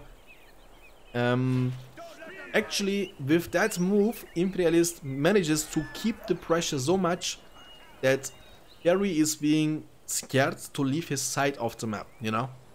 Because unlike Imperialist, he doesn't have any offensive tunnels he can use to get back to his own side of the map. So in terms of expanding its macro, I would say that Imperialist is, you know, doing a better job. Indeed, there are almost no tunnels around this area, which is pretty much not even protected by the dwarf player Imperialist.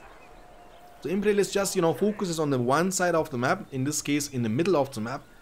He is building multiple mineshafts and drawing all the attention from his opponent and denying him to expand and denying him to actually go for offensive move.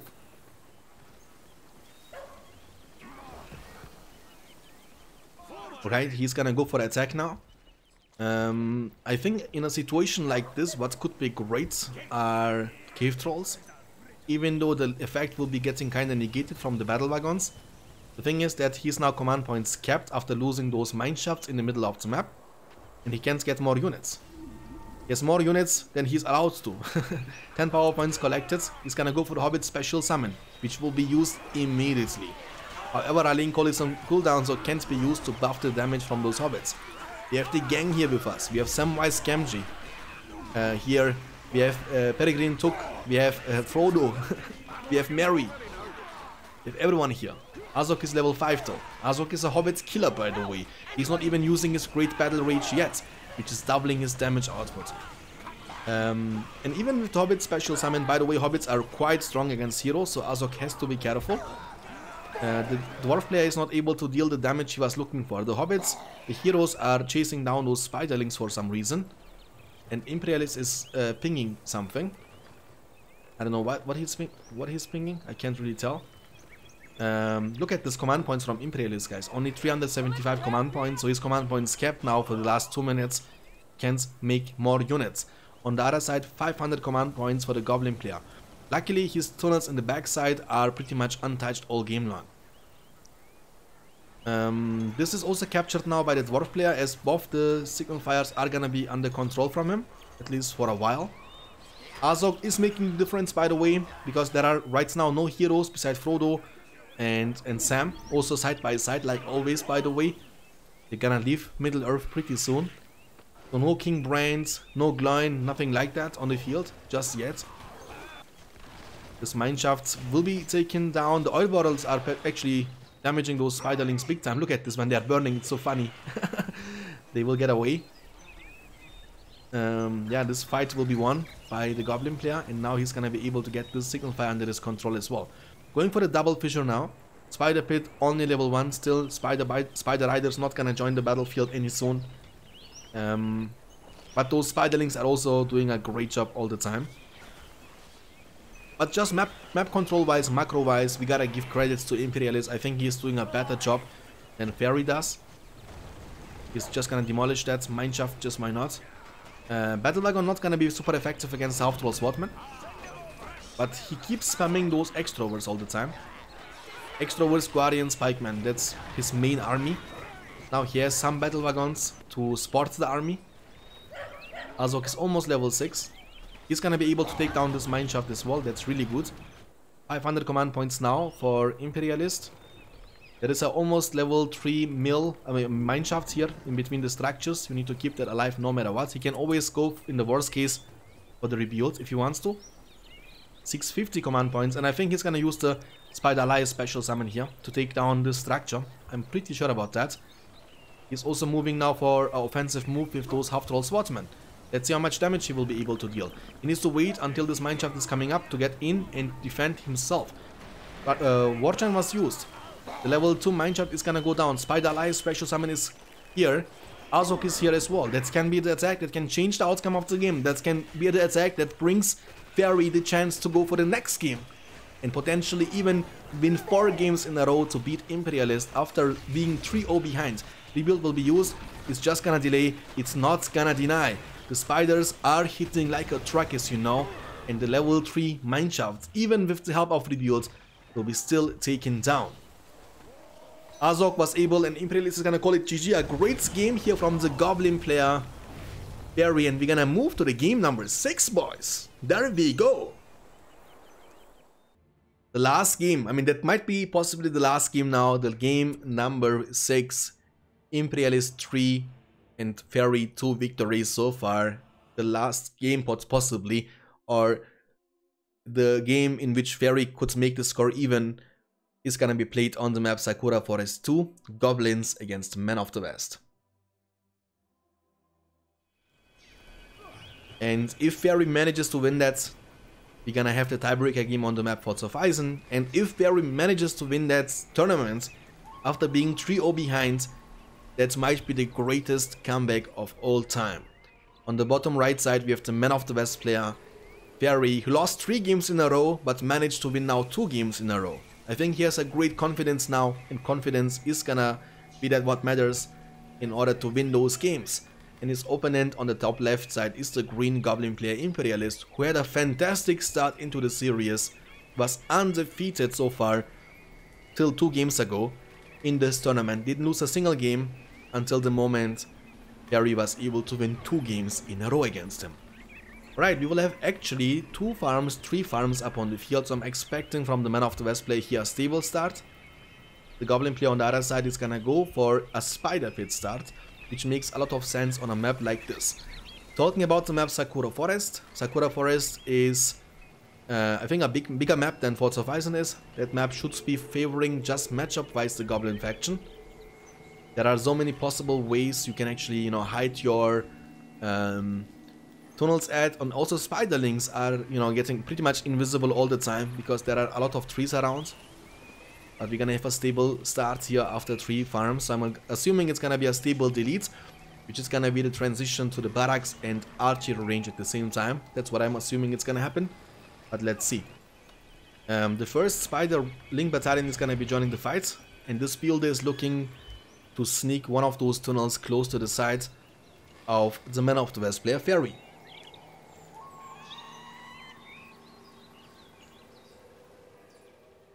It's advanced stable start, late stable start, yeah. He can also just keep up the stable, you know, he's gonna go, he has now enough money to go for the barracks anyway in this case.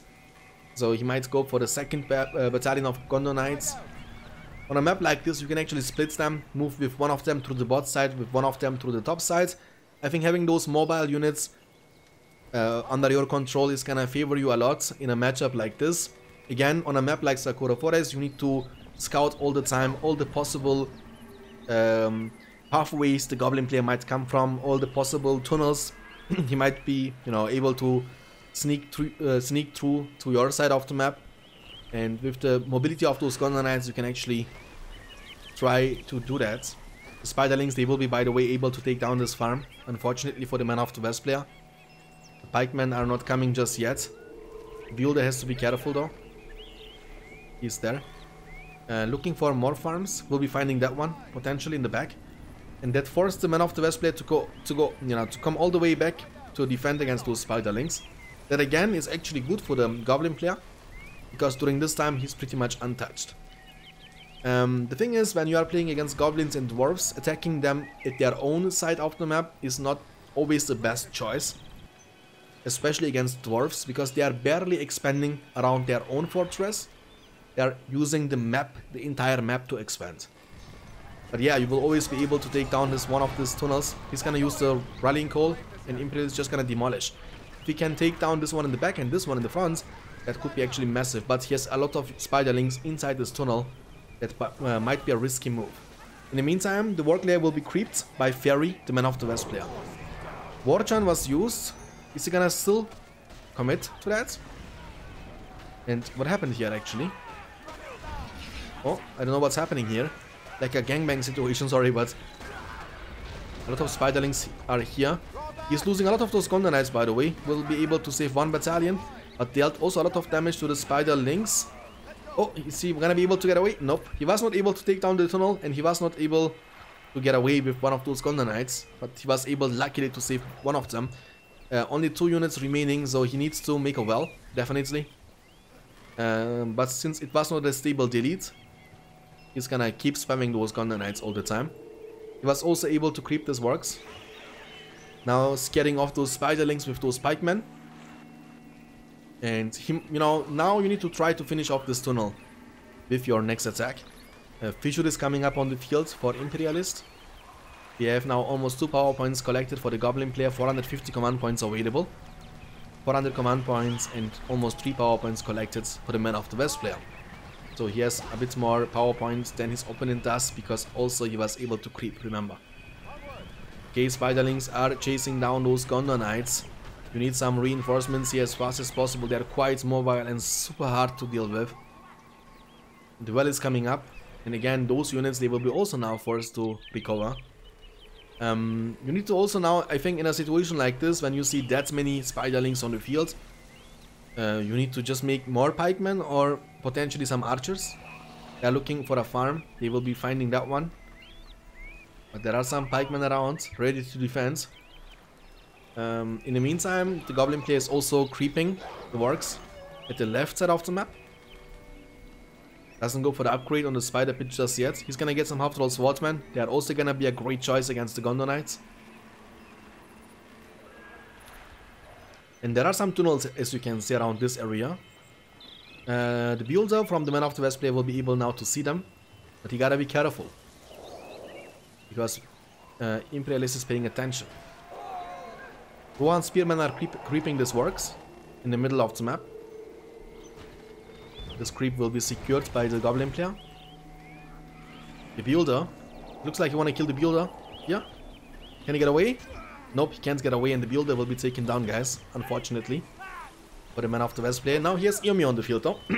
Iomi is gonna be the support those Gondor Knights need to deal with the Spiderlings, to deal with the Goblins, to deal with the potential half-troll swordsmen coming out of the fissure level 1.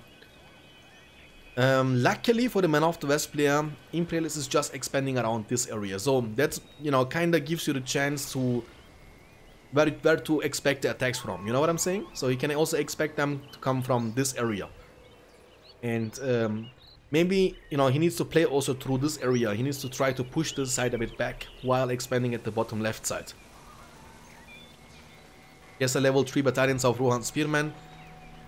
I think he should be able to win that fight with the whole ground stand and porcupine formation against the Goblin warriors.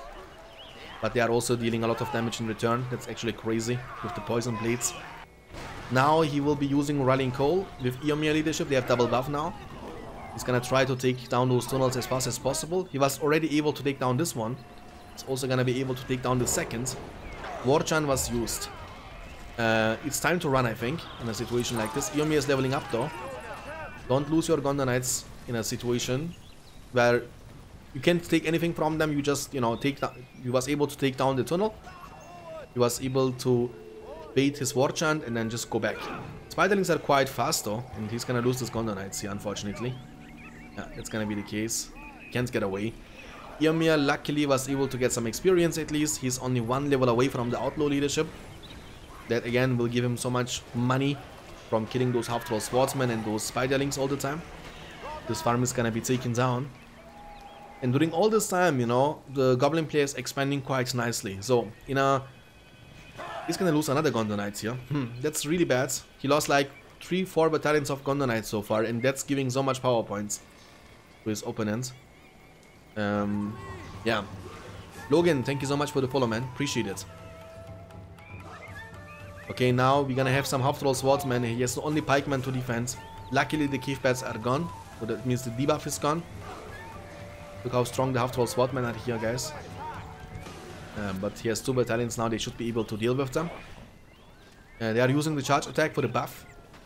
Spiderlings are focusing more on the map control, taking down potentially another farm here from the Man of the West player.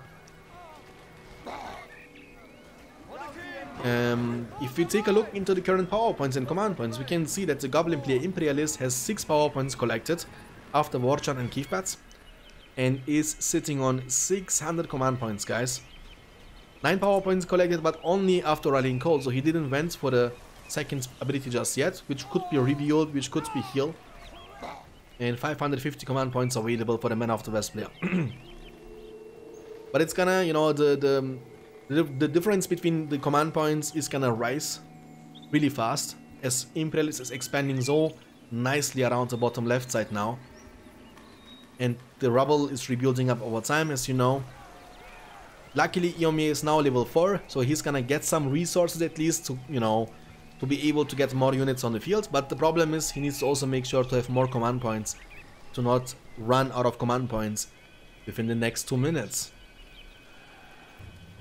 Tia4430, thank you so much for the follow. Welcome to the stream, man. Welcome to the game number 6, guys, and the grand finals for Battle for Middle-earth 2, the Rise of the Witch King. We had a Good Against Evil tournaments going on, and today is the finals. In the best of 7, the score is 3-2. You can always see the scoreboard at the top side of your screen. We have now Ferry being the Man of the West player, and Imperialist being the Goblin player on the map Sakura Forest 2. If Ferry wins that one, the tiebreaker game, the deciding game, will be played on the map Forts of Eisen.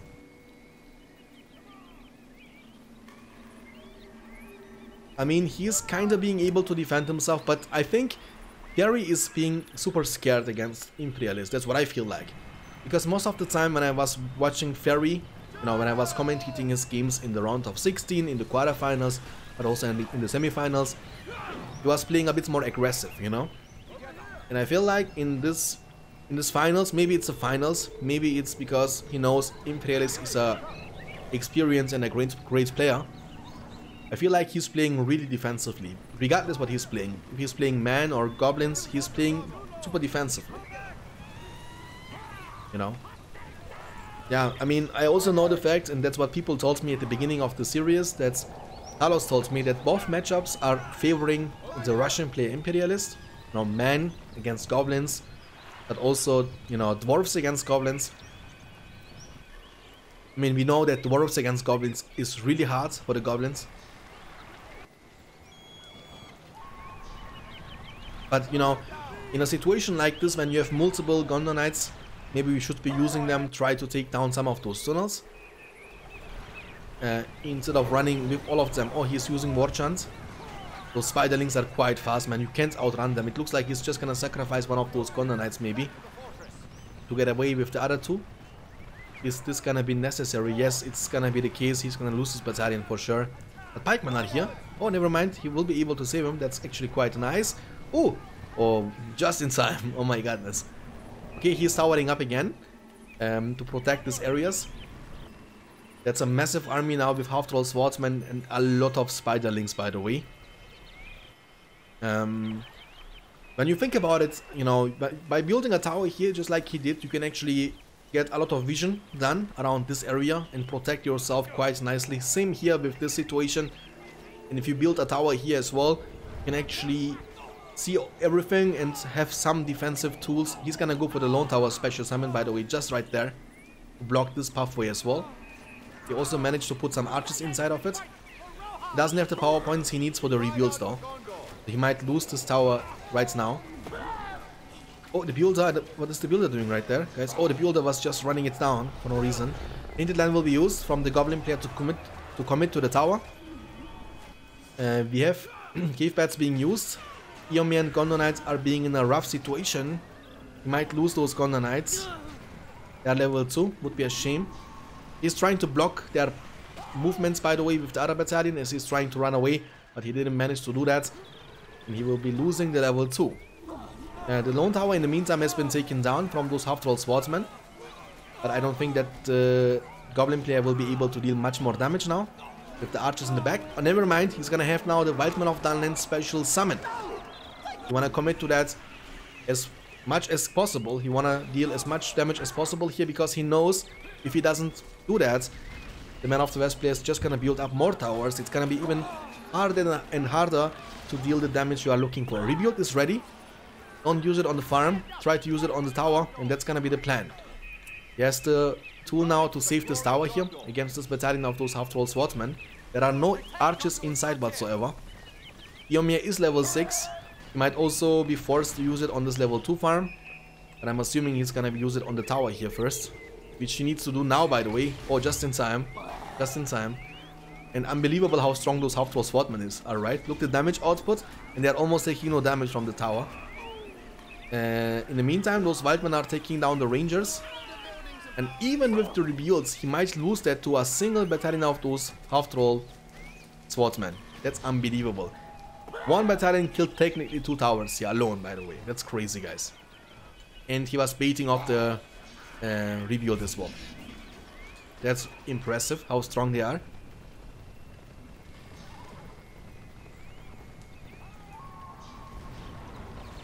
One battalion, so I think there is no need of complaining about towers, because the tower costs a lot of money and time, and one battalion of half-troll swordsmen with the rebuilds being used was still able to take down the tower. Beautiful. And yeah, all of a sudden, even though he was towering up, he went for the Lone Tower special summon, but he's getting outnumbered, outspammed, out-macroed in this game from the goblin player. We have 925 command points, chat. 925 command points. He has the Spider Ally special summon ready, and he will be using that immediately. Almost full command points for the goblin player Imperialist in the game number 6. Still decent amount of command points for Fairy, because he has a level 2 farm here, level 3 farm here, level 3 farm here. So he's getting somewhat decent resources, but the problem is he can't deal with that anymore. He's getting some pikemen to deal with the spiders After all, Swordmen are fighting those Gondor Knights. Even with the leadership of the Eomer, they are dealing so much damage. Look at this damage. They are taking down everything at the same time. They need to retreat now, those Gondor Knights. You're gonna lose all of them, guys. The spiders are taking down those structures one by one. A level 2 farm has been taken down. They might potentially be able to take down this level 3 farm as well. I think that's what they are aiming for. He's gonna take down this farm first. Yeah. Azog is here as well. He's being surrounded pretty much on the map Sakura Forest. Yes, some farms around this area though, which is not bad. But the problem is that he can't leave this side. He has even upgrades now on his units. We didn't have to check this side of the map now for a long time because there is nothing happening here. All the fights are happening around this area pretty much since the start of the game. So normally I could just go AFK, leaving the camp like this, and you could see everything what is going on this map, you know? Alright, Warchan was used on those half-troll swordsmen. They have the scavenge, no, they have the forged blades only, no armor. No armor needed. Goblins OP maybe. Rallying Call was used, double buff for the rangers. They are quite strong, don't underestimate them. But the problem is he's gonna lose the barracks, he's gonna lose the level 3 farm. And all of a sudden he will be only at 635 command points. But don't count those 2 farms, by the way. He's gonna tower up, but we have seen already what those half-troll swordmen can do. Even without the forged blades. That means with the upgrade they're gonna take down this tower within seconds. Luckily, Eomer is giving you some money from killing those units. Every time you kill those half-troll swordsmen and goblins and whatsoever, you get money because of the outlaw leadership. So you can technically get some more units on the field. Lone Tower is gonna be ready soon as well. But what you can't replace are those level 2, level 3 farms. You can't replace them. You can't deny the resource income from the goblin player. He has lumber mills, full command points, upgrades, everything what he needs. Spider Riders are coming now as well. Azog is on the field, almost level 4. And, you know, he can keep up the pressure all the time. Because even though if you are able to defend yourself, but then after the defense you are not able to push back. Look at these tunnels right here, in front of the face of the Man of the West player. And for the next fight he's gonna have the cave beds ready as well. Tainted Land is gonna be ready, so that means the leadership is gonna be meaningless during this fight. It's gonna get nullified, as you know. He has not as much ranges on the field as he would need. Lone Tower special summon is gonna put the ranges inside of it. Rebuild is gonna be ready in the worst case scenario. Tainted Land is available and cave beds are available, as you know. You can even go for the... Here's a level 3 here, yeah, that's what I wanted to see. Here's a level 3. You can go for the mountain giants if he wants to. He can do whatever he wants to pretty much at this time. Okay, cave beds will be used. Disengage here, you don't want to be in a melee fight against those half-troll swordsmen. And yeah, look at this, Tainted Land. There are ranges inside, by the way, but look the damage output, guys. Without Azog, Azog is not even touching that. It's getting bursted down. Rebuild was used, but look. Oh, is Longshot incoming? Yes, Longshot is incoming, dealing no damage. They don't even have the scavenged armor, by the way. I mean, they have the leadership from the buff from the Tainted Land though. Azog is level 4. Awakened Worm will be special summoned, just why not?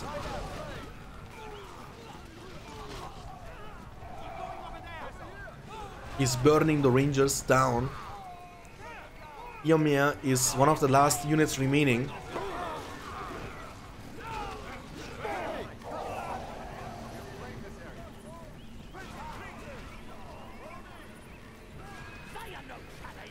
Yeah, that's true. That's true, guys. Yeah, I think that's gonna be the game. Or do you guys believe in a comeback from this situation? Barry does not give up, yeah. Fire Drakes. So little, but size doesn't matter everything. They're so strong. Worm was able to take down the archery range level 2. I mean, he's trying to tower up, but you could see so many times that the tower is not gonna matter that much, you know? I mean, they do some work. It's not like they are useless or something, but they don't have the impact you need. Not like they are really hard to take down. One half-throw swordman is enough to take it down, you know? He has almost 15 power points though. Maybe that's what he's saving for. Okay, Warchan was used. He gets a lot of power points, and Eomer, with Eomer he's getting also a lot of money. Look, his money, guys. He has almost 3,000 resources collected. Can go for the Ganzaf if he wants to. For Aragorn. Fire Drakes are here. Look, the Fire Drakes now. Look, the Fire Drakes now, guys. And the Spiderlings on top of that. Power points are rising though. A tunnel right in front. Why not? Multiple long shots incoming. After all, swordmen are not even taking damage from that. But look, the money from the Man of the West player. He just bought something for 2,000 something money. I think he just bought 2 heroes or something.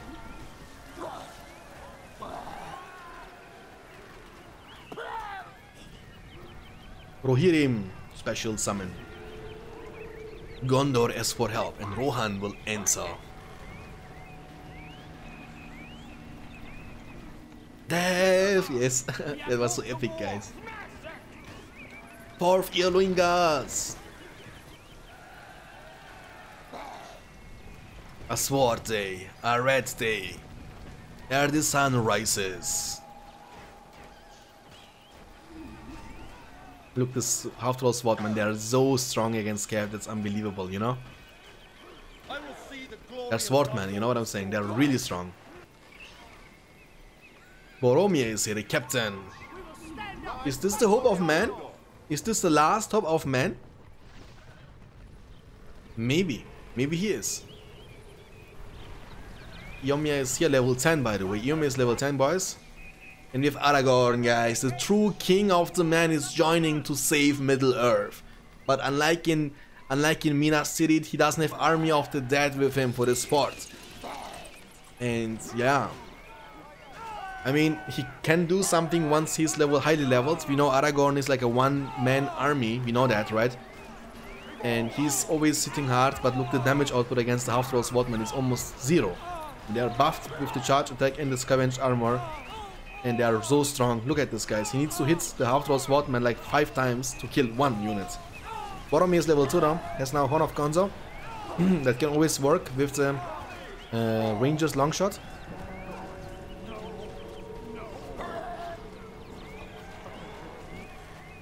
Aragorn. Look, they are stunned now. They can't move because of the Horn of Gonzo ability. From Boromir. Side by side. Captain and the King, boys. Captain and the King. Can Aragorn... I mean, if there is a hero besides Gandalf himself that can help the Man of the West to come back to this game, it has to be Aragorn, the King of the Man, you know? Eomer level 10. He has a lot of heroes, so don't underestimate the hero power. Aragorn is almost level 2. That's gonna unlock his Blades Master.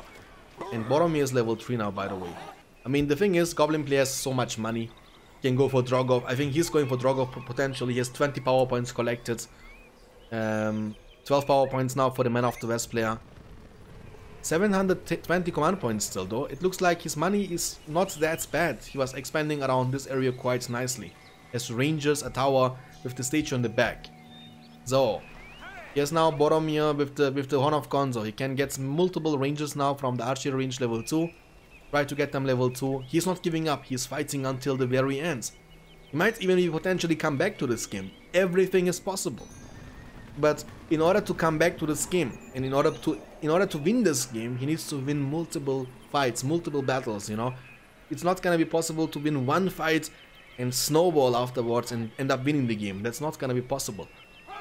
Unlike the Goblin player, I think Goblin player Imperialist is in a situation in which if he wins that one fight, he can literally go for the finish. And yeah, look, the tower is gone in a second. There is another tower here. Captains are coming. Is Horn of Gonzo available? Not quite yet. Longshot incoming. Not too much damage dealt. This Ranger battalion has to run away. There we go. Azog is here though. Azog is here. And Aragorn is only level 1. Great Battle Rage is on cooldown. Aragorn Can Aragorn! No, he used the heal, but it was lag, heal lag. Oh no, that's why you need to use heal before. You don't need to wait until the very last moment, you know? That's too risky in Battle for Middle-earth games, guys. And the king has been taken down, unfortunately, and look who is there. Look, a big boy is here, guys. We're gonna have Summoned Dragon. I'm summoning the Blue Eyes White Dragon.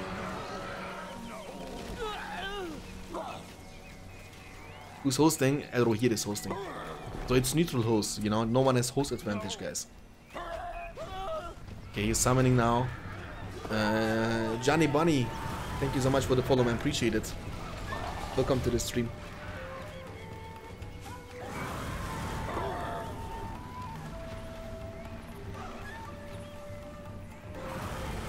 Uncle Aragorn, come on. Crack that, 95, thank you so much for the follow as well, appreciate it.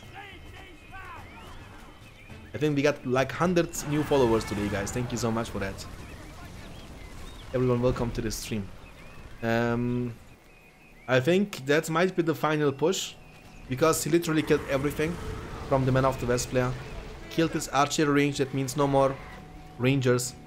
Will kill his level 3 farm and his stable, that means no more Gondor Knights. There's only a level 1 barracks with literally 0 health. Look at the health from the barracks, guys. Boromir is the Dragon Slayer though. Oh, look, Boromir won against the dragon. Did you guys see that? 1v1. He is now level 5. Captain of Gondor, leadership unlocked. I mean, this is like... What was that? Did he just demolish the tunnel? Yeah, I mean, at this point, the Goblin player has all the upgrades he needs. All the units he needs. It was kind of unfortunate that he lost Aragorn there because of the heal lag. It would be maybe a different story if Aragorn would get like couple of levels. He's gonna be really strong. With the Blade Master he can do some work. Plus 18 from Eomer's Spear. Level 10. Quite strong. I mean, Fairy is fighting until the very end. So it might be possible that Imperialist is like, okay, I'm losing my temper, I'm just gonna quit. It might be possible.